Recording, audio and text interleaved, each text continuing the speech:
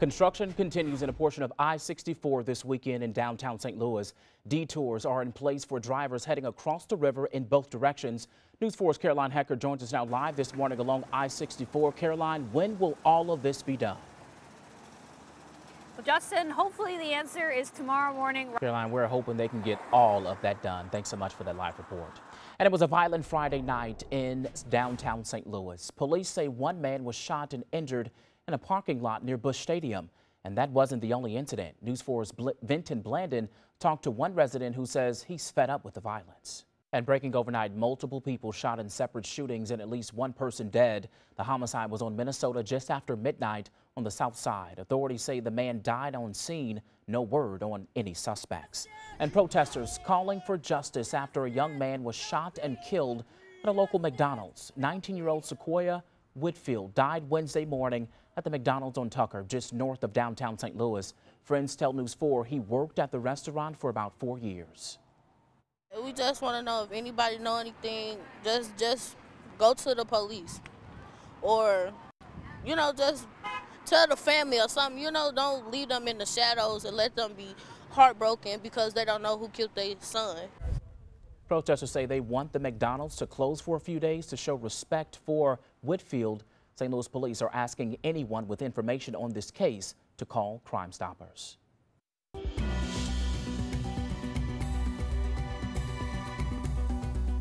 Now to the latest on the coronavirus numbers in the St. Louis area. Yesterday, the Pandemic Task Force reported a decrease in the number of hospitalized patients in the last 24 hours. There are currently 271 people hospitalized in the St. Louis area. That's 20 fewer than Friday. Over the last week, the number of hospitalized patients held steady at about 275.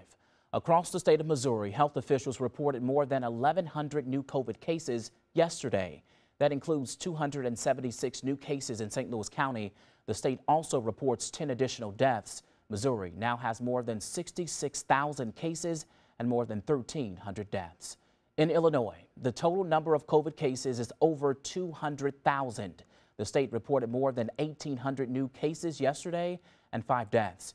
You can take a closer look at all of these numbers on both sides of the river right there in our KMOV News app. And the federal watchdog overseeing the U.S. Postal Service opened an inquiry ahead of the November election. Operational changes at the post office have delayed mail deliveries in some parts of the country. This as President Trump has refused efforts to increase funding for the Postal Service to deal with mail-in ballots. Weijia Jiang is following the latest developments. This morning, House Democrats are considering a return to Washington next week to address issues related to the U.S. Postal Service. Possible legislation could forbid sorting device changes, prevent facility closures, protect overtime pay, and maintain delivery schedules. Even if the House passes such measures, they'll likely stall in the Republican-controlled Senate.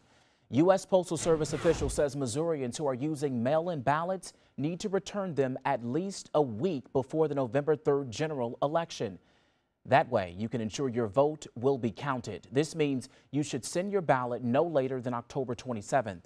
Election officials expect a big increase in mail-in ballots this year because of the pandemic, so you want to get those in on time. Again, the date to remember here is October 27th for Missourians. And the St. Louis Cardinals returned to the field in a big way yesterday. The Redbirds swept a doubleheader against the White Sox in Chicago. Yesterday was the first time the team played in more than 2 weeks because of the COVID-19 outbreak among staffers and players. Coming up right here on News 4 this morning, hear how Illinois politicians are remembering the late Governor James Thompson. And a scorching heat wave rocking the western U.S., raising the concerns for more wildfires. But before we head to break, there's an update on the 24-hour change in coronavirus cases across the St. Louis metro. Live from the KMOV Broadcast Center, this is News 4, watching out for you. Welcome back. It's 7:14. Right now, we're screaming happy birthday to the oldest living person in the United States this morning. The social distancing celebration is for Hester Ford. There she is. She turned 115 or 116 years old yesterday. Her family says census records indicate 2 different birth dates. Either way, she is the oldest person on record living in the U.S. Ford has 12 children and more than 300 other descendants. She says she doesn't have a secret to longevity, but she does eat half a banana every single morning. I I'm wonder probably if that's good. the secret. I was just going to say, because I'm going to have to try that, right? I mean, it's a healthy item. Why not, right? Why not? Go for it. Good for her. Oh, yeah. It'll be healthy to be outside, too, this week. Listen, fantastic. Usually this time of year, you know, it's so hot, Yeah, and steamy, like we had crazy. yesterday. Yeah. We had a cold front come through the area last night, and the result, man, the weather. But that's not the case in all parts of the U.S. Much of the western U.S. is oppressive as the summer heat brings waves of record-breaking temperatures. The hot, dry weather is also fueling dozens of wildfires. Danya Backus has the latest. New this morning, a Japanese tanker off the Mauritius coast breaks in half after leaking tons of oil into the Indian Ocean. The National Crisis Committee of Mauritius said they observed a major detachment at the front of the ship. The ship ran aground southeast of the island on July 25th. Response teams and volunteers have been helping in the oil cleanup operation ever since. According to Greenpeace Africa, the Mauritius government has now decreed that area a forbidden zone. 8 people are being treated at New York hospitals following a house fire in Utica, New York. A spokesperson for the fire department says people there were jumping from second-floor windows and neighbors were catching them. Scary. When crews arrived at the scene, they saw heavy smoke and flames coming from the second floor, and the fire was spreading to a home nearby. Crews were able to save that home. The cause of the fire is under investigation. And tributes are still pouring in this morning for former Illinois Governor James Thompson. He died yesterday at the age of 84. Thompson, a Republican known as Big Jim, was first elected in 1976 and survived 4 terms as governor. He'd reportedly been ill for several weeks and died after suffering heart problems. Current Illinois Governor J.B. Pritzker released a statement saying Thompson, quote, dedicated himself to building positive change for Illinois, and he set an example for public service of which Illinoisans should be proud of, end quote. And U.S. Senator Dick Durbin says we are political adversaries yet personal friends. Back in the day when that was not uncommon, try as we might, we Democrats just could not beat Big Jim, end quote. Funeral services for former Governor Thompson have not yet been released. And the younger brother of President Donald Trump died yesterday, too. Robert Trump was admitted to a Manhattan hospital Friday with an unspecified illness. A spokesperson says he had had health problems for months. He was 71 years old. The CDC has a warning for parents as the U.S. starts to head back to school, what they're saying about the country's virus caseload. And a local man's dream for culinary school put on hold since the pandemic, but a new partnership is helping him give back in a big way. Stay with us. It's 7:24. You're taking a live look at the north leg of the arch. Sun peeking right there in the middle. It's pretty bright out there. It's going to be a gorgeous day to just be outside. Thanks for joining us again this morning. But many local businesses have been getting creative during this coronavirus pandemic. One example is the North Sarah Food Hub. It was initially founded as a shared kitchen and culinary school, but then COVID-19 hit. News 4's Alyssa Toomey sat down with the founder to talk about how the business is adapting. Braun Jones still has big dreams. And watching out for your health this morning, a new study finds not all face masks work the same. We'll tell you what you need to know before putting on that mask. Taking a live look down Market Street in downtown St. Louis. Gorgeous sun right there. You see the blue skies. Get out and enjoy today. It's going to be nice. We'll be right back. Gunfire in downtown St. Louis Friday night, and residents say it's far too common and they want something to be done about it. A man who lives in an apartment building along 4th Street in Spruce says the gun violence is becoming a danger to him and his neighbors. You hear those gunshots there. He recorded this cell phone video near his apartment when shots were fired. He says they were fired by people gathering in the Tums parking lot near Broadway and Spruce. The man says he heard at least 50 rounds of gunshots.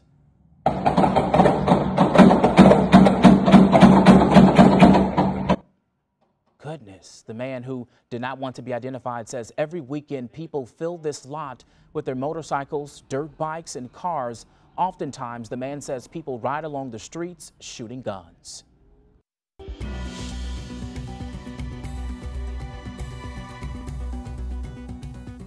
For many college students, it's back to school like never before. The coronavirus pandemic is forcing colleges and universities across the country to make major changes. Michael George reports on how students are dealing with the new normal on campus. And News 4 is your back-to-school authority, and we want to answer your questions about the new school year. Send your questions over to KMOV.com/school. New this morning, COVID-19 infections among American children account for 7.3% of all of the country's cases. That's according to data released by the U.S. Centers for Disease Control and Prevention. The numbers were posted based on data from August 3rd, showing that the number and rate of infections among children in the U.S. saw a steady increase from March to July. However, schools and universities are beginning to reopen despite health concerns. According to Johns Hopkins University, the U.S. had registered over 5 million cases of COVID-19 with over 169,000 deaths. Also new this morning, if getting a nasal swab to test for COVID-19 makes you cringe, here's some good news. The U.S. Food and Drug Administration guaranteed emergency authorization for Saliva Direct, I got it this time, test yesterday. Researchers from the Yale School of Public Health developed it. It appears to be fairly accurate, cheap, and pretty fast. And the coronavirus is affecting trash in Italy. The country produced 10% less garbage during the coronavirus lockdown. Italian researchers estimate that during the peak months of Italy's lockdown in March and April, urban waste production fell by 500,000 tons. And it's been 7 months since the first COVID case was reported in the U.S., and there's still confusion over which protective face masks best prevent the virus from spreading. New guidance recommend that certain face coverings could be less protective than wearing the face mask at all. CBS's Chris Van Cleve has the latest. Coming up on News 4 this morning, some Alabama doctors are looking to make a statement with their scrubs. I'll tell you why. Plus, the end of World War II was 75 years ago when tens of thousands died. Missourians showed their support. We'll show you up next. It's been 75 years since the end of World War II. More than 400,000 Americans lost their lives during the war. That includes around 10,000 Missourians. News 4's Caroline Hecker shows us how a group of volunteers honor those heroes for their service and their sacrifice. Get this. Imagine your college acceptance letter being an error. I don't think anyone would like that. The Dean of Admissions at Syracuse University had to send out correction emails saying just that. The school sent dozens of acceptance messages to the wrong applicants. The emails even contained visa transfer instructions for international students. In the past few years, though, other colleges and universities in Pittsburgh and Florida have made that same mistake. Oh, Yikes. I would not like that. Oh, man. I mean, shouldn't there be some rule if they do that? They have to take it? I agree. Come on now. You tell me I got it. I got in, and then you can't undo that. Yeah, that I feel bad for those students. Can't renege on that promise. No. None of that. Nope, All I don't right. like it. Hey, it's beautiful out there this morning. Oh, yeah. You feel the difference. I mean, right when you walk out the door, take a look outside. This is. If you've been in the hospital, you've seen them, but you probably paid them little to no mind. I'm talking about the scrubs. That's the clothing worn by the workers there in the hospital. Traditionally, the different colors signal someone's job, but in the wake of the pandemic and protests for racial justice, 2 doctors are changing the dress code. Jesse Mitchell has the story. This is News 4, watching out for you.